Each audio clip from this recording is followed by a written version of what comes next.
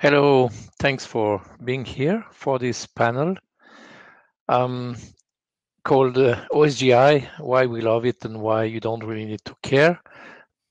I'll be here with three of my esteemed colleagues from Adobe. Thank you very much, folks, for accepting to sit on this panel. The idea of these panels is, in the I would say regular sessions of the conference, you're getting lots of directly actionable information, which is great and very useful. For the panels, we took an angle to be maybe a bit more inspiring or tell you a bit of the stories of how we do things and why. And this is exactly this. So my three colleagues here are very experienced in OSGi, and they have stories to tell about that. So that's what we'll be doing. It's a pretty short panel. We have only 30 minutes, so we won't waste too much time. So I will first ask my colleagues to briefly introduce yourself and why you think I invited you to be on this panel. So starting in the order of my screen, Karl, you're first. Oh, yeah, I'm Karl Pauls.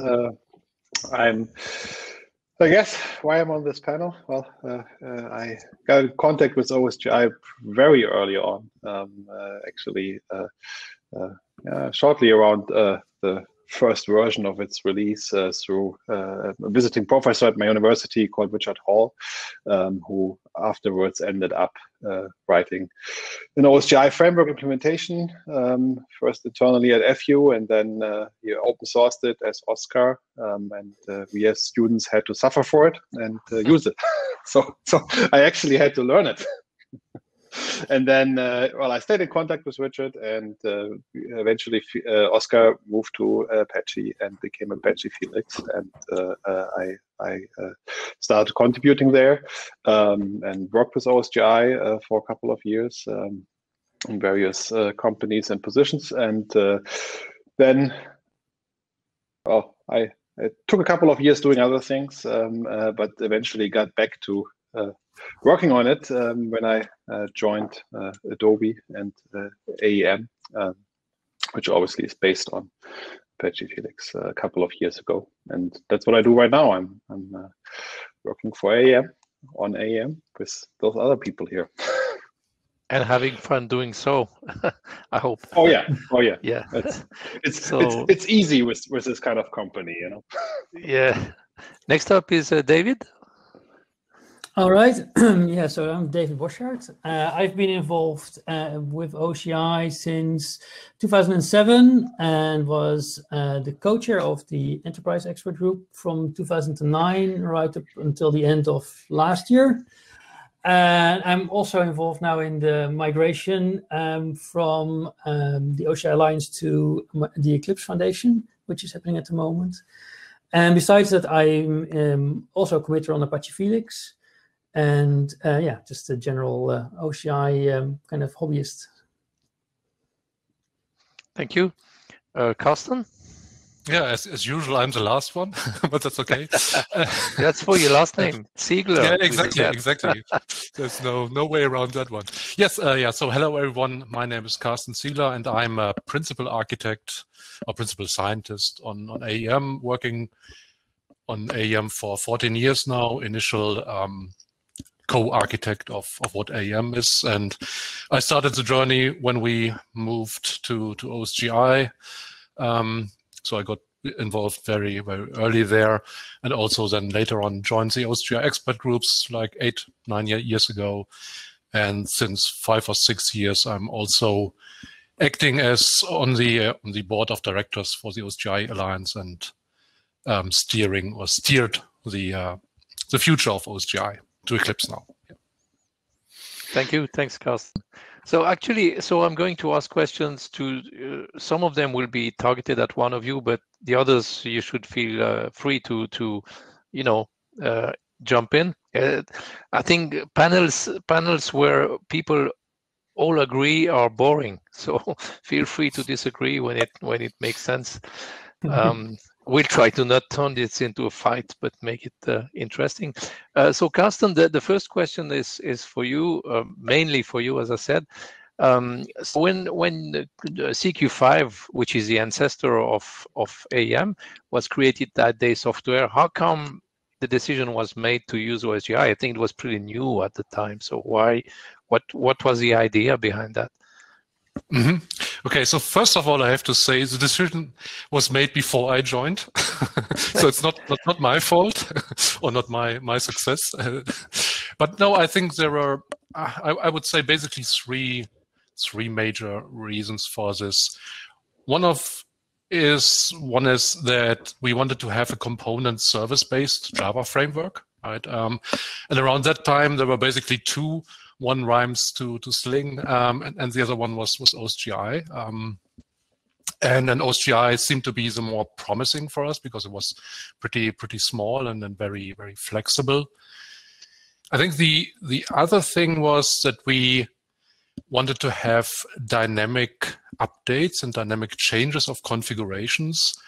Before that, usually, if you think of a software like AEM, when you deploy an update, you had to basically shut down the server, do some maintenance or the update, then restart the server, and sometimes just to do a simple configuration change. Right? And so we wanted to be more flexible and more better in that respect, right? Without any applying changes, without any downtime. And I think the third reason is basically modularity, right? So on the one hand, escaping the Java class path hell, which was very prominent at that time, right? You're choosing 5 open source projects, put them on your class path with all the dependencies, and 4 of them work, and the 5th doesn't, and then you change the order, and one other fails and the other one works. things like that, right? But also we wanted to clearly separate between public API that can be used by our customers and our internal implementation. And OSGi is basically the only solution in Java land that provides you that. So I think those 3 are basically the main reasons. And you think maybe David, do you think this is still relevant in the cloud world today, or how are there parts that are not relevant anymore, like the dynamic loading? Are we still using that, or?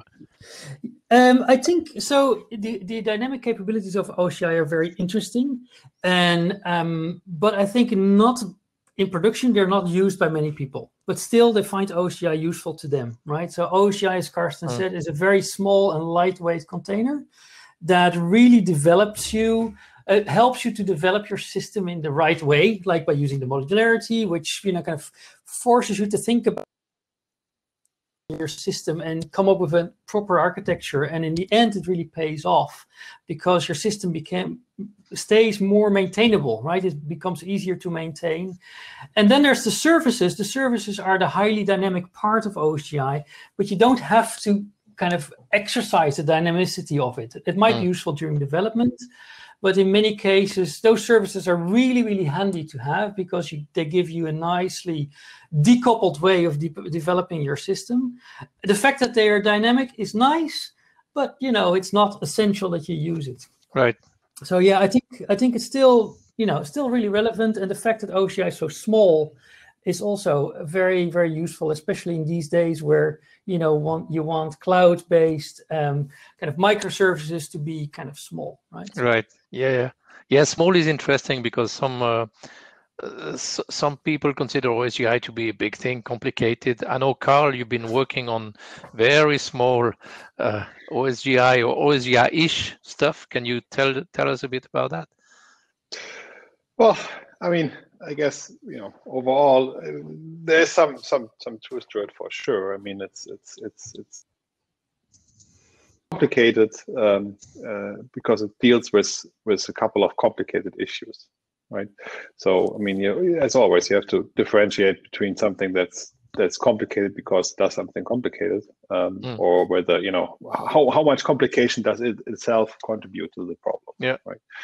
And I think OSGi is at least trying to address a couple of different issues, and each of that issue is complicated in and of itself, right?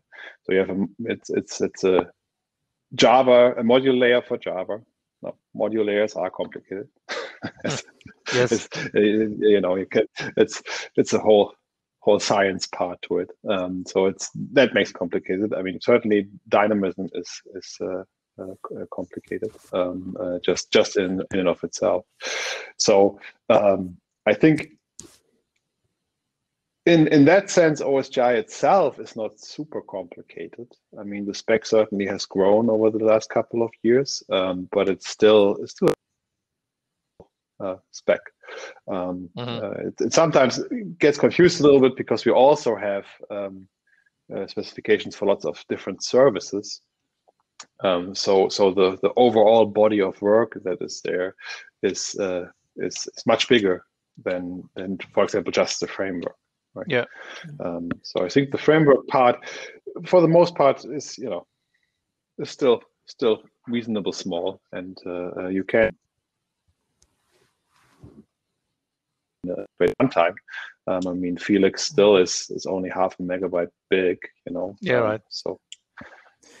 Yeah, so it's reasonable. Yeah, so it's not too big and not too scary. Yeah, add one little thing to it, if that's okay, because you're mentioning, Karl, that the spec is big, but the spec itself is a lot of chapters, right? But every single chapter itself is pretty simple and pretty small still. Yeah. And in order to be like OSGi is not Java EE, you don't have to implement everything. Right. You have the core framework, which is kind of the core functionality, and for the rest, it's pick and choose, right? If you like config-admin, you take config-admin. If you like DS, you take DS. If you like the resolver, you take the repository, you take the repository. But you don't have to provide or implement everything at the same time. Yeah, it's a modular spec about a modular system, which is really cool. Sure. It's recursive, yes. Yeah, the recursion of OSGi. We discovered something tonight. But I mean, Karl, yes. Which is a blessing, as well as a curse. Which is partially a blessing as well as a curse, right? I mean, it has advantage of that you can pick and choose, which is good. But of course, always also it introduces some other complications, because at least in the Java EE world, for example, you knew what you did get. Right. I mean, you wrote your war. You had the servlet API, and that pretty much was what you cared about. If you have to pick and choose, you actually have to pick and choose, which can also be a challenge. Right? In the title of the panel, we say that we're going to tell people why AM developers why they don't really need to care about OSGi. So what does the average AM developer, if there's such an animal, what do they need to know or not? What can they safely ignore about OSGi, in your opinion?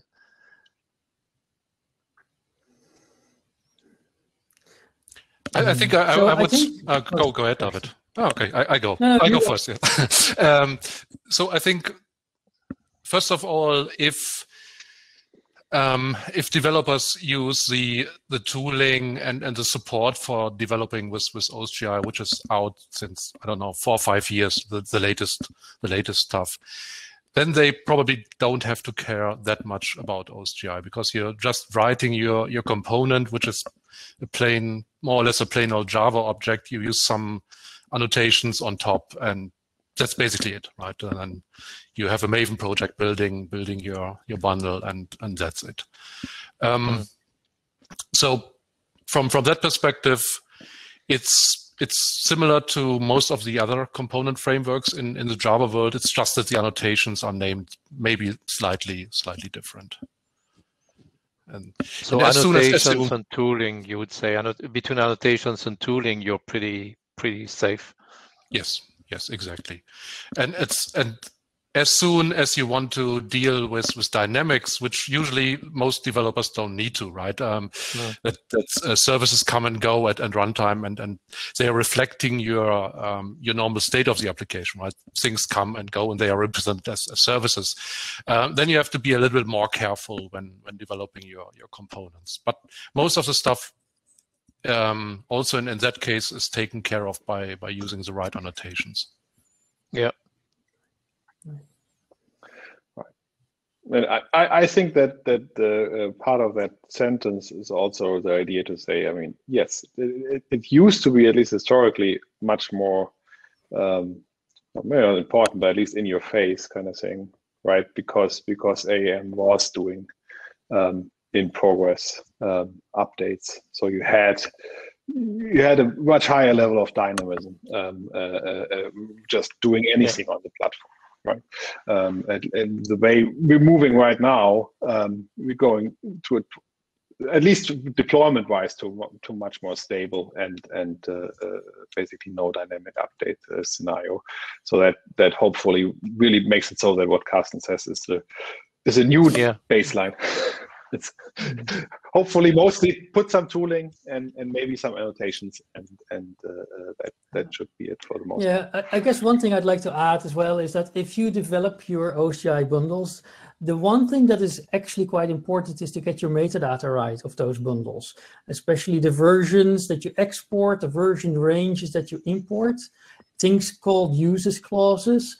And in the past, that was kind of complicated to do. But as Carsten said, if you use the modern tooling that exists for OSGi, you basically don't have to do anything. All that stuff is generated automatically for you. And it's just right, and you don't have to think about it anymore. Mm-hmm. Mm-hmm. I'm going to bounce on an audience question that just arrived from Brian Cisco, which is kind of the opposite of that. Are there underused features of OSGi that you think more developers should care about? Or maybe stuff that we do use, but should maybe expose or advertise more loudly?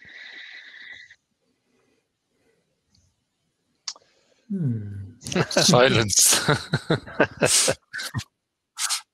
Well, I think that the one thing which you could say to it, I mean, but it's hard to express in a couple of sentences, right? But what I always liked about OSGi was a service model. Right? I mean, that draw me to it initially, right? And the nice thing about it is, and that's still, I think, even to that day, hard to get in any other environment, is it's not the dependency injection that you get in OSGi that you get in other places. You can have services kind of thing and getting injected service components in other frameworks which are maybe more well known or have more power. But the nice concept in OSGi is that you also have the provider side under your control, right? So a service can, theoretically at least, you are in control when you provide your service. So that's a concept that is not typical, and that's probably why not many people really take advantage of it. Granted, it introduces dynamism, so it might be a bad idea to do it. but it is a really interesting concept, right? Because it comes more from an embedded world, right? If a printer is not connected, well, you don't need to have a printing service, right? And so if you plug out the printer, you can pull your printing service, and then everybody that depends on a printing service knows, okay, I don't have a printing service, right? So if you plug it back in, you can say, okay, now I provide a printing service. So you register your service again, and everybody that needs a printer service can start, and anybody that can deal with it dynamically can update, right? So if you make that worldview part of your development model, it can be very interesting, and it can be used to good results. At least I know of a couple of cases where it does. Again, whether it's advisable or not, But no, I see the general idea is to say that people should really learn about the service model, the OSGi service model, service registry, and I agree. I think that's a very powerful concept on this. It's not very complicated, but I think it's really probably worth learning about how it works. We have another question. Okay, sorry, go ahead. No, we can take the next question. I'm sorry. We have. It's a very short panel, so we have to be a bit quick. David, with also a question from the audience, will there be any future change in OSGi considering Java 9 project Jigsaw? What's OSGi doing about that? I think that's a great question. It's probably Karl is probably more qualified to answer that one than I am, since he was involved in the OSGi Connect spec, which kind of plays into that area. So, Karl, if you want to go first, that would be interesting. I can. I mean, so basically, I mean, so on the one hand, I mean, it's ever since Felix 6, I mean, we can at least run on JPMS. right? So that was on Java 9 JVM. So that was an important milestone to get done.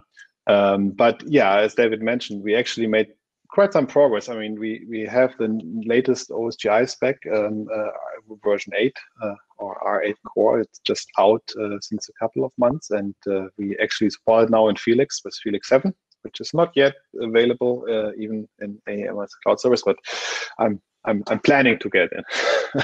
So, but that has a new spec part which is called OSGi Connect, which allows you to effectively represent things outside of the OSGi framework, like jars on the class path or JPMS modules, as bundles inside the framework. That's why it's called Connect. It sort of connects it into it, right? So that way you can represent, for example, JPMS modules as bundles, and we actually do. You can write a connector yourself, but that's part of the spec. But we have a sub-project in Felix now called Atomos, mostly done by Tom Watson from IBM. He's also the Equinox lead. Yeah, if you just use that connector, it basically will show you all modules on the module path as bundles.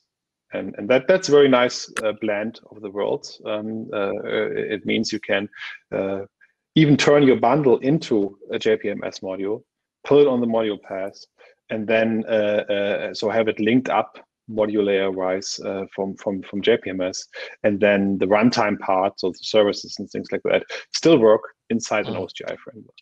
And Felix, not 7.0, but the next Felix version I just added will have a module info.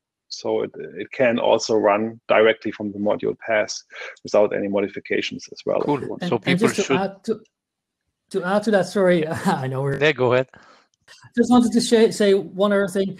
In that Jigsaw, or JPMS is officially called, it's really aimed at modularizing the Java, the JVM, right? And if you can use it as an end user, but I think if you use it as an end user, you find out pretty quickly that it has certain limitations that are really, as a developer, not great. So I think in terms of a future for OSGi's modularity and services model is way superior to JPMS. So I think there's certainly a future there. And especially the thing that people found hard for migrating into OSGi, which was modularization of existing code, that part will already have been done if they start with JPMS. Right. Yeah. So there's good, interesting synergies, I would say, between these two module systems. Yeah.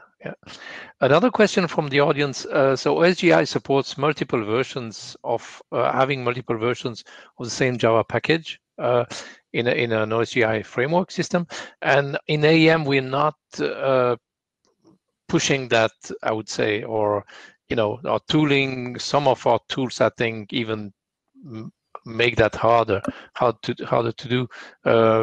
Carsten, maybe could you say why we took this option? Mm-hmm. Yeah, quickest answer is basically because it quickly gets complicated, right? Yeah. So you have one thing in two versions, and then other bundles using this, and you might, and they might always connect it to the wrong one, or those two versions don't share any state between these things. So that's why we thought we make it easier for developers, and then don't allow that out of the box. Right. So we thought that might make things too complicated as a default. So I mean, you really need to know what you're doing if you want to use that feature. Yeah. Yes. Right. It's still possible, but yeah. But if you have a legacy bundle that would conflict with another one, I think you could embed it in kind of the adapter bundle that you want to use, and it has the same effect, except it's limited. It's available only in one bundle, but because I think the typical use case is you have some old library that you have to use for historical reasons, so you can still hide all the old stuff into one bundle, and that would work, right? Might be a workaround in many cases. Yes. Yeah. Right. Yes.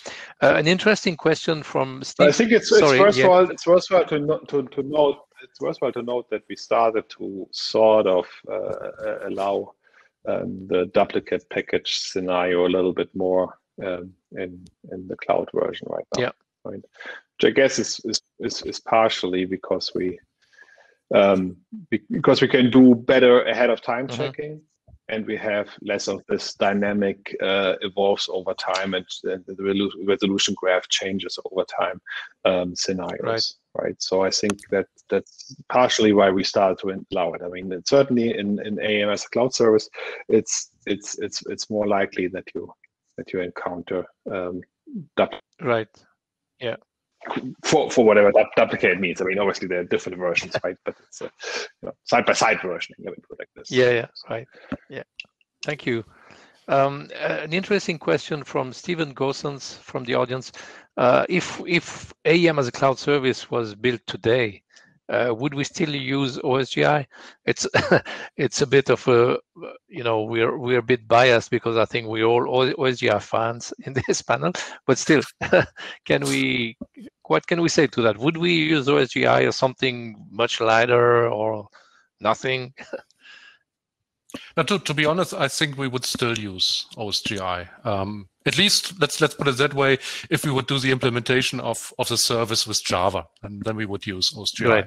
Let's see, because it provides you with these modules, and even if you're writing small microservices, you can benefit from modules. Especially if you think about that, you have 3, 5, 10, 15 microservices, then you can share the modules between those. So I think in a Java world, OSGi definitely yes. Yeah. Someone Yuval in the chat is saying, we can also use Firefly, Adobe IO Runtime, the serverless extensions more, and reduce the core of AEM, which might still be Java. And I think that's what we're doing actually. We took out, for example, the image processing has now moved out to Project Nui. But still for the core of the critical core, I think OSGi is still doing a very good job. And one thing I realized, because of the shape of the EM, so the EM team is many engineers. I think it's a few hundred engineers working on EM, spread around several continents. Several cultures, technical cultures, I would say, because many of us come from Day Software, but others come from other parts of Adobe, and they have moved into AEM. And I think the strong modular aspects of OSGi and of JCR and of Sling have helped us a lot in this context, because we can work with little coordination in OSGi.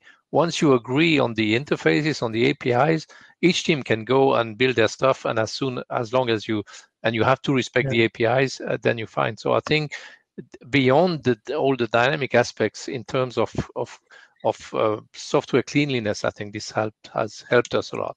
Yeah, I totally agree. And the other thing is, like, AEM has like a lot of modules. Like, there are literally hundreds of modules in AEM, but everyone has a clear, pretty well delineated function, and it's really small by itself. So if you're basically coming new to the team, you don't have to kind of know all these 500 modules, but you can just start with 1 or 2, which are small enough to get your head around, to understand what they mean. And it's basically, it keeps the product better maintainable through time, basically.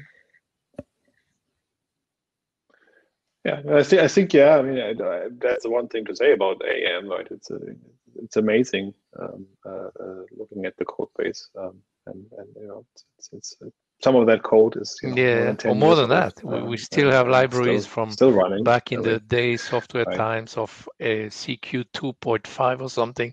I think I did some debugging. It was a few years ago. Yeah. I did debug a complicated problem on the graphics library that dates back to 20 years, and then it was getting tricked by some new JVM functionality. It was a fun week debugging that stuff. I remember that. So we're getting to the end. No, that will be my So one last question. So if you were to look at software outside of the web context, where do you think OSGi would be a good fit? I know there was some, I think like Karl was saying, it fits nicely like in an embedded context, or do you know through your OSGi colleagues of other industries which are using OSGi heavily? That's a good question. Obviously, yeah, embedded, but I think OSGi is really great for any kind of middleware or server-side entity, business logic type, service. So it doesn't have to be a web kind of backend. It can be any kind of backend. But it can also be, as Andres Bot, I think, mentioned on the chat, it can also be used for front-end applications. The Eclipse IDE is written in OSGi. Yep. There are other kind of rich client applications, front-end applications written in OSGi that have a UI. So it really OSGi doesn't dictate where it best runs. I think the thing it gives you is it gives you a very small and clean container for Java programs, whatever they are. And I think it's also very often used in long-running hardware, right? Like set-top boxes, where you need dynamic updates, for example, or in cars. Some automotive vendors use OSGi inside their cars. So for those things, it makes sense because you can't manually go to each and every car and update the software with an USB stick or something like that. Right? Yeah, so they're maybe using more of the dynamic stuff than we are. Okay, so we are over time. I'm sorry. So it was a very short panel, but very interesting. Thank you very much, folks. If you have time, we can maybe stay around for a bit in the chat. But yeah, it's been great, and I think because it was short, we can do a segue at the next conference maybe. So sounds great. Thank you. Thank you very much, and see you around. Have fun. Thanks. Thank you. Bye. Bye-bye. Bye.